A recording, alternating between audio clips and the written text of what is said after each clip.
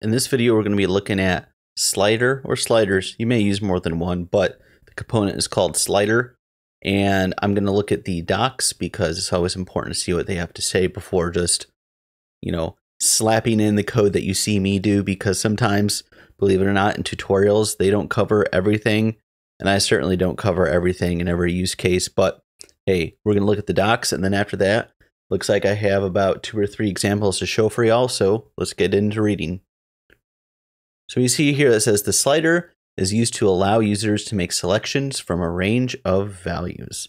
Well, there's a lot of other things we could do to pull that off. So what is so interesting about a slider? So as we scroll down here, we see that it says sliders reflect a range of values along a bar from which users may select a single value. They are ideal for adjusting settings such as volume, brightness, or applying image filters. Now, an interesting thing here, since you're using React, I've seen a lot of wild and amazing things with React. I've seen video editors, PowerPoint type of programs with React. I've seen all sorts of stuff. And there are definitely a lot of use cases for, maybe not always for your forms or your programs, but sliders are always a very, very nice, easy tool to give to your end user so they could, adjust their settings how they want to. I like using sliders. So we have 4 things coming in. We have a slider track, a slider filled track, and a slider thumb. So we have these 4 coming on in, as easy as this. So let's go down to a basic usage. So we have a slider. We have the ARIA label here because you want to include those in your components. The default value of 30. 30 is right here. This thing goes up to 100. So we have the slider track, which is going to be this whole thing in here. We have the slider filled track, which is this blue part coming in here. And then we have, outside of that, we have the slider thumb. And so this is the thumb as it's going left and right as we move it along here. And so we could change the slider color scheme. So we could come here at the top to the, I can't even speak here, the most outer component, which is slider. We could drop the color scheme peak in here, and we could see that even though this isn't like what I think of, maybe it is pink, I don't know. Maybe it's just my eyes going out on me in old age here, but now it looks pink as we glide up and down this way. So we can also change the slider orientation here. And there's some interesting ways you would want to deal with this and work with this. We just have slider in kind of a vacuum here. Odds are you're going to have it in some kind of a layout component to, resize and toggle and hold things as, you change screen sizes or whatnot. So keep in mind that this example here is kind of good for it in a vacuum, but this may also depend upon, how are your outer components laid. And so we could go up and down right here, just as we can from left to right. We could also customize the slider here. And so we have the slider thumb. We have this box size is 6. And then in here, we have a box component, color tomato, and then this is one of the icons that you could bring in from the Chakra library. I imagine you could use another external third-party library if you wanted to, but this is good enough for the example here. We could also have discrete sliders. So this allows you to snap to predefined set of values. So we have a default value. It says here of 60, minimum 0, max 300, and we step at 30. So as you can see, it's rather than sliding, it's skipping upward, which is pretty useful because maybe you are doing something, maybe it's pepperonis on a pizza, right? And you don't want to have like 3 and then there's like 7 and then you have someone calling in. It's like, I only got 6 pepperonis, right? Or maybe it's just easier to handle, different sets of values depending on what it is you're providing for the end user to set. I like pizza. I've worked at a lot of pizza places, so I think in terms of food mainly. And you could get the final value when the slider's done being dragged. It says dragging the slider can trigger lots of updates, and the user might only be interested in the final result after the sliding is complete. You could use the on change end for this. So on change end, we're passing in the value. It could be E, it could be, pepperonis. It could be whatever you want this word to be here.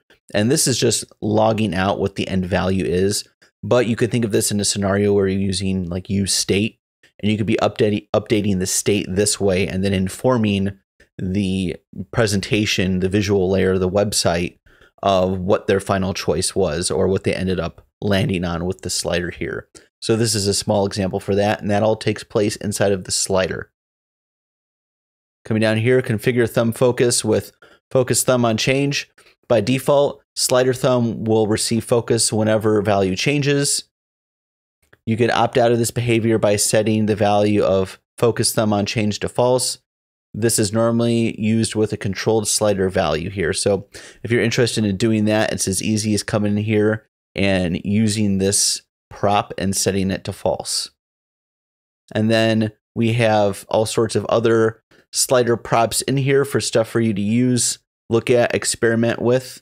But I like to code, so let's go look at some of those examples I did. Alrighty, so you already see up here that I have these icons in here. I'm going to use the icons later on, so if you want to go ahead and pause and import these, feel free to. But we're going to take the slider, we're just going to make a very basic example of it. We have 3 examples in this end of the tutorial here. And this first one is just some color scheme, default value, and that's pretty much it. So let's go ahead and make our base slider.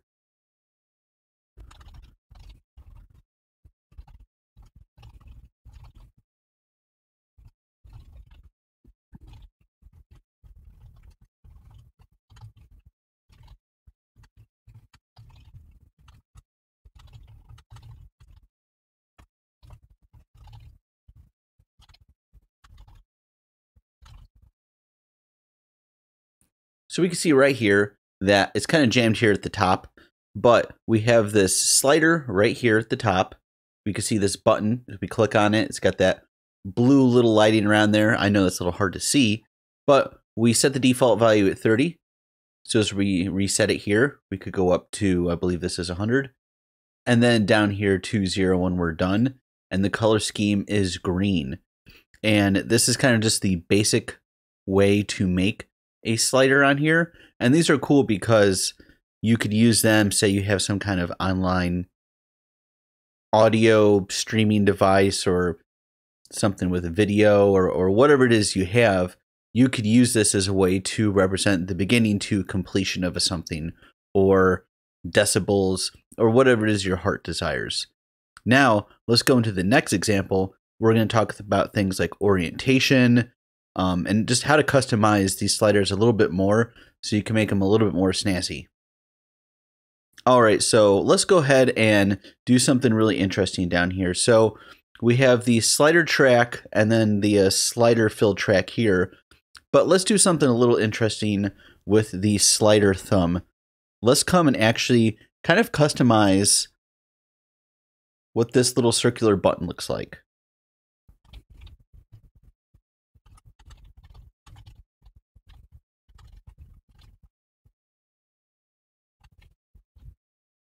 And so now we see that we have this blue icon right here, which is just a little box in here. And this is a neat little trick you could do.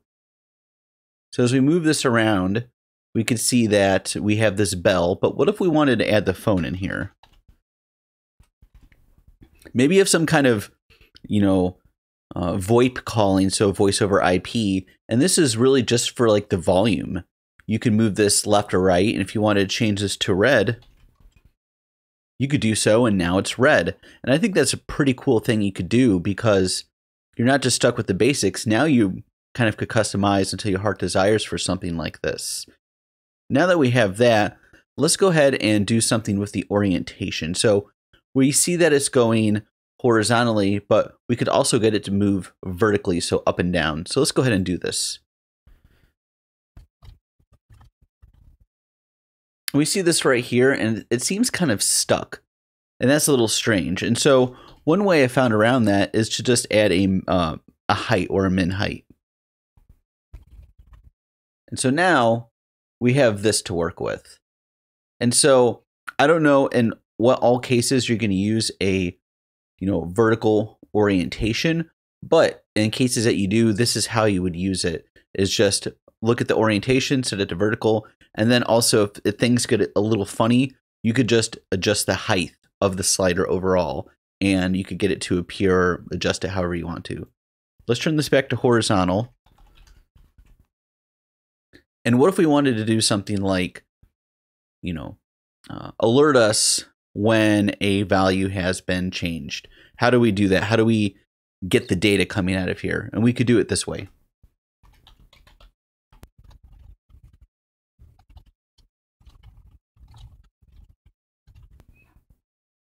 So now what should happen is I just have an alert. So I'm going to get something that pops up right here.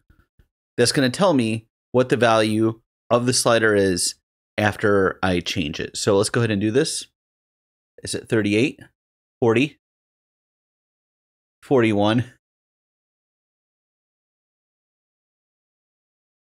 So maybe that's not the best example here, but as you could see, as I move it, even, this is not alerting, obviously is covering it up right here, and I have to click, OK or cancel there.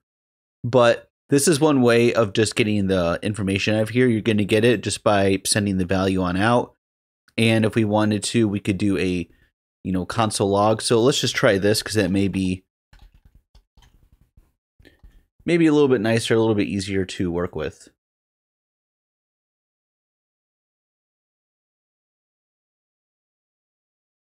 So you see the console right here. Let's move this on out.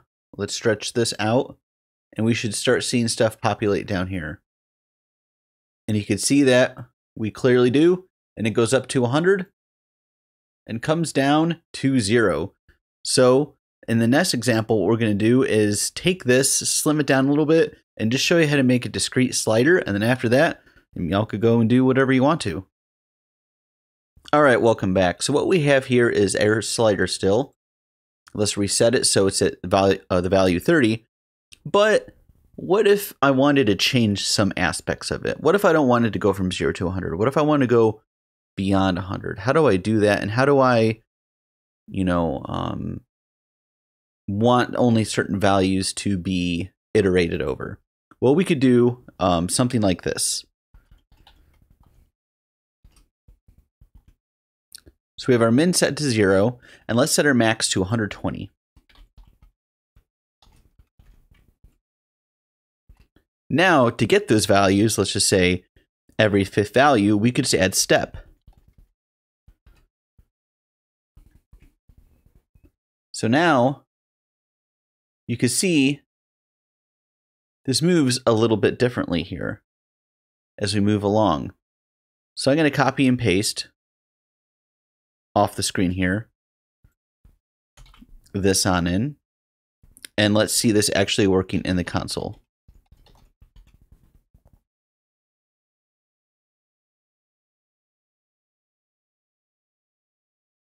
So as we move it, we should see that it only moves by 5s.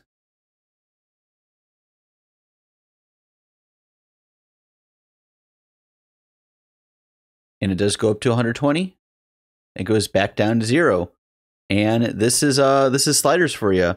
Let me know what you think about them. Like, share, subscribe if you like what I'm doing, and support it. I actually really love what I'm doing for y'all, even maybe the 5 people that watch this. And I hope y'all have a great rest of your day, and see y'all in the next video.